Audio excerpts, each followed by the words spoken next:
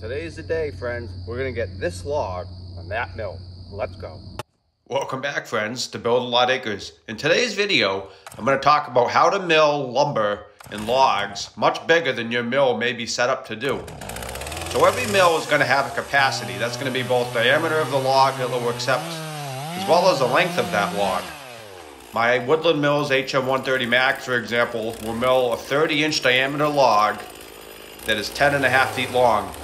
If you add an extension like I have, it will do 16 foot 11. You can add more extensions and do longer pieces, but mine is set up with one extension, which means I can do 16 foot 11 inch timbers, 30 inches in diameter. However, there are ways that you can do bigger logs that we're going to go over in today's video, because I've had people ask, not only in comments of other videos, but also in person upon seeing the mill. They'll see the 24-foot carrying beams, which are 6 inches by 14 inches by 24 feet, and there's 2 of them. And those are what I'm actually milling in this video. And people have asked, how did you mill those? Because I had to flip them end to end and get the cuts lined up perfectly so it all looked like one continuous piece. And I'm going to go over how to do that. The very first thing you're going to need to know is manual push mills are a lot of work. Even with big equipment like you see here with a Coyote NX4510, there's a ton of manual labor involved in milling. And unfortunately there's not much getting around that. But coming up here is actually one of my favorite shots of all of my videos, when I release this huge 3,000 pound white pine, catch it with a grapple, and then let it roll the rest of the way. I just think it looks really cool, and it's a cool shot. And the reason that I'm doing that is so that I do minimal damage to my mill, because if I just let it roll all the way, that's 3,000 pounds of force that would be pushing against the mill. It could move it, it could tweak it, break it, bend it, and I obviously do not want that happening to an expensive mill. So let's go further into the video. Just how big is this log? 24 feet long. It was a 30-inch butt end, and I believe it was around a 2-foot tip, maybe 22 inches. Now this log is white pine, and like I said, it weighed out at about 3,000 pounds according to a log weight calculator. So much bigger of a log than I really would ever want to mill again. But I really had no choice, because I had to make those 2 24-foot carrying beams that I spoke about. What I'm doing right here with my daughter Clara is leveling the log.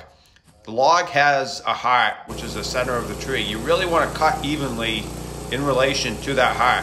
If you're making, a box beam, for example, you want to box that heart so that's pretty much centered in your timber. Making a 6x6, the heart should be 3 inches in any direction on both ends. If you start cutting crooked through the heart, you could end up with the lumber twisting, warping, could be weaker, you could have a number of issues. But I'm going to say this, when you're cutting a big timber like this and you have to flip it end for end, your first cut is pretty important.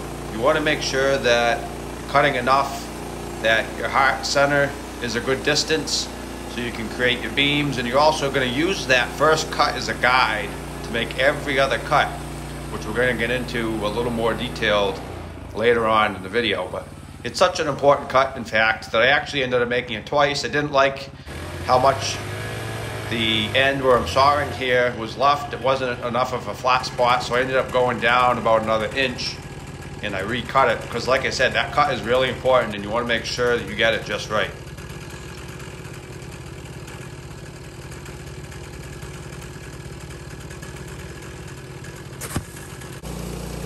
Here's that second cut.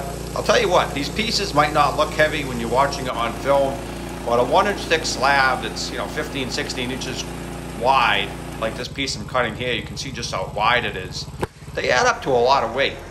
So now I'm taking the log off the mill with the Coyote, I'm flipping it end for end, and then putting it back in the mill. There's really no other way to do it, unless you had extensions and you could mill one continuous run of 24 feet, which most people aren't going to be set up to mill that long. And unless you were going to do it regularly, I don't think it's really worth buying the extra extensions. This is the only time I've ever milled anything longer than the mill was set up, but it's nice to know that you can do it. So what you're looking at here is I have the end on the right supported by not only the Coyote, but I also have blocks underneath the log going to the bunk. So what you want to do is measure everything off of the bunks. That's crucial. That's how I did this. There was no special tools involved. Laser levels, They're kind of, laser gadgets. Everything was a tape measure, measuring off the bunks. Could run strings, I suppose, but I didn't find that necessary. If you're measuring off the bunk the same on both ends, you're gonna end up being, pretty darn close. Keep in mind, this is rough sawn lumber. I'm not making cabinets here. This isn't for finished work. So if you were off an 1/8 of an inch or even a 1/4 of an inch when you flipped it, it's not the end of the world, but when your cuts line up where your two cuts end, you really want it to be pretty close so it looks normal. You don't have a huge dive or a divot there. And, I measured off the bunks for the part that was already sawed, made sure that that was the exact same. And then when you saw the other side of the log after flipping it end for end, you know that you're working with parallel lines at that point, and then you can start taking material off as you need to get down to the correct size for the beams that you're making. By the way, if you want to see the full-length videos of any of these, I am going to link them at the end of this video.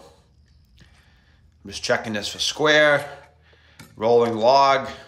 I'm trying to do this in such a manner that it rests against the grapple of the Coyote so it's not slamming against the bunks, because this log, still weighs close to the 3,000 pounds. I haven't cut off that much yet. So that's a lot of weight that could be slamming down your bunks, and like I said, I want to avoid damaging the mill if possible. Therefore, I'm using the Coyote to its full potential, letting that catch the log and take most of the initial swing, and then slowly letting it down onto those bunks. But once you get that first cut and then you make your next cut and it's parallel, the size doesn't really matter. Now you know you have parallel cuts, and like I said, you can level everything off of those and line everything else up that you need to cut. You can see the part on the right end of the screen here. It's already been sawed. I'm going to measure that off of the bunks, and then I know that the next cut is going to end up the same. I'm just pushing the log over to the stops as gently as possible with a Coyote. Like I said, there's a lot of handwork for these big logs. You're going to need to use some muscle and some elbow grease. I recommend getting a really good cant hook. I use Log-Rite.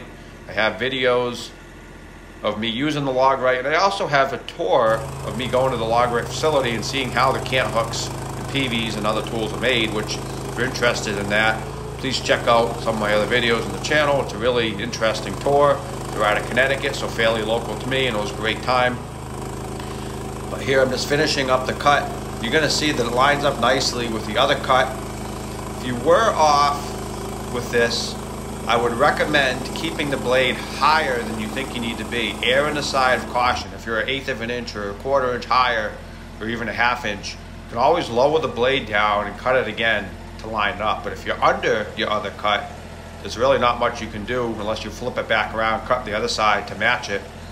So if anything, err on the side of caution, leave it a little proud, and then you can always recut it, which I've done in the past.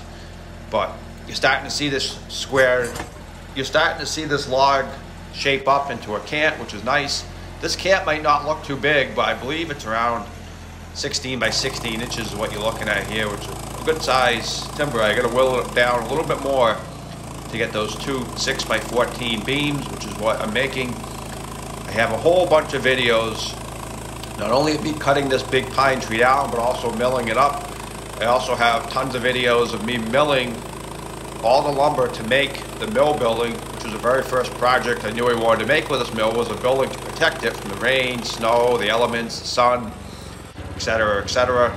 This is really starting to shape up nicely, and the more you take off, the lighter it gets, which is nice because it's easier to move around. And all the pieces I'm cutting off, like you see here, this is a nice, probably 2-inch thick piece, maybe a little more. That ended up turning into 2x lumber. I don't know exactly what I made, I forget now, but I'm sure it was rafters or floor joists or something that I made for the mill. But I'm getting closer to the end of milling this piece up. Once you get it whittled down to a good size cant, you can, start reducing it as need be. Like I said, I would say the keys are making sure that your first cut is the same off of the heart end to end, and then making sure all of your other cuts are parallel and square to that first cut. It's like a house. When you start with a good foundation, you're going to end up with a good house. Everything goes off of the original foundation, and that's really the key. This is the last cut. I'm milling this into the two 6 by 14 carrying beams, which are 24 feet long. And then I have Y braces supporting the end. So the span's really closer to, I'd say, 19 to 20 feet. So I just kind of made the beam as big as I thought I would need it, and ended up working out well. This video was about 7 months ago. The building's been up probably for a good 5 or 6 months, and it's still holding strong. No sags in the beams. Everything's working out. If you enjoyed today's video, please consider checking out some of our other milling content, as can be seen here. Thanks for watching, friends.